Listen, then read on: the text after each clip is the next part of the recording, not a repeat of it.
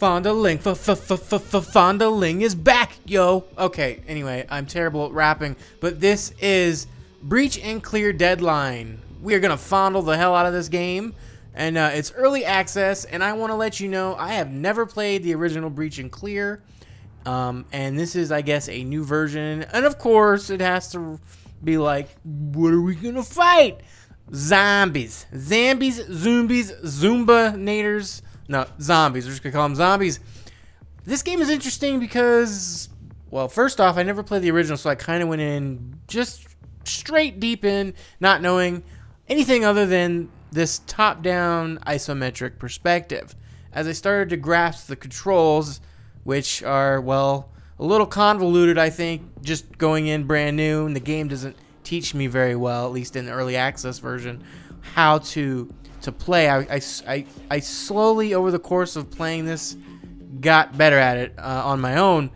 There's controls via the mouse or a controller, but for a game of this type, even being a console player, would probably play with the keyboard and mouse because I was having a hell of a time trying to use a controller. It wasn't bad. Most of the issues I had when I was using the controller was trying to aim at the enemies to shoot at them. But you have this core unit of folks that you will be taking through the streets, and it reminds me of, it's like Zombies meets Rainbow Six meets Diablo, like just the whole, like the top-down view, but then you're holding these characters and you can breach and clear, you set up mines, you can blow zombies up. I mean, the premise is neat.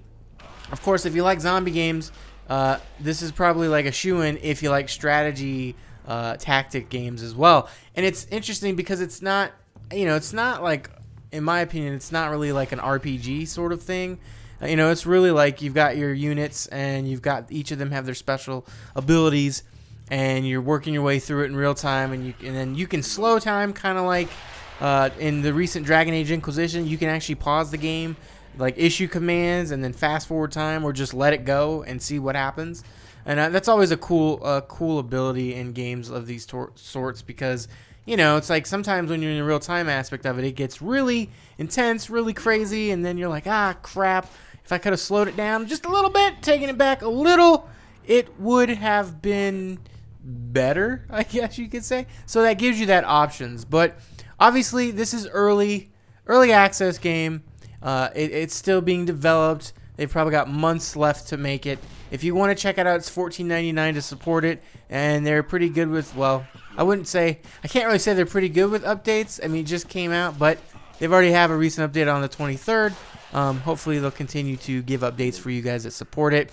If you like Rainbow Six style of games, and you like kind of like the tactics, and of course, you gotta like the zombies, the Zumba-nators, this would be something probably to check out. Is it worth checking out at early access? That's probably going to be your call, whether you support early access titles or not. But either way, if you do, check it out. If you don't, but it's interesting you, maybe check it out when it releases. Breach and Clear Deadline can be played right now for $14.99. Thanks for hanging out, guys. Thanks for watching the fondling video. And yeah, always stick tuned to ZTGD.com for more of your latest, greatest gaming news and review. Screw it. It's just reviews, really, and they're awesome. So anyway, take care, guys. This is Justin out.